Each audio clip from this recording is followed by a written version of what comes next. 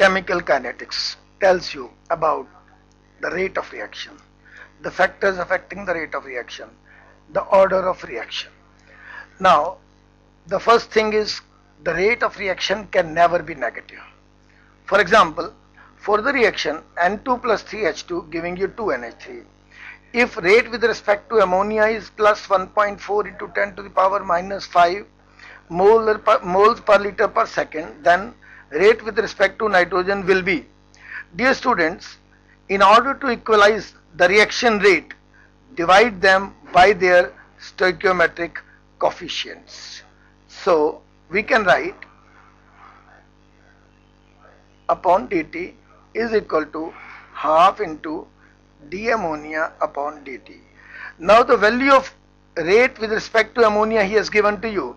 So we can write the rate with respect to nitrogen will be equal to that of half of the rate of reaction with respect to ammonia. Minus sign is not to be taken into consideration. This only tells you that the concentration is decreasing. So the correct answer will be half into 1.4 into 10 to the power minus 5, which is 7 into 10 to the power minus 6. Once again, dear students, keep it in mind that minus is not to be written before theoretical value. That represents only the symbolic, because rate is final minus initial. Final can never be more than initial. So we put a minus sign so that the rate comes out to be negative. Now, the order of reaction is the powers to which the concentration term must be raised in order to determine the reaction rate. Dear students, order of reaction can be 0, first, second, third. These order can be predicted from half-life period. They can also be predicted from the graph between the concentration versus time. They can also be predicted by Ostwald dilution law. Let us take another question.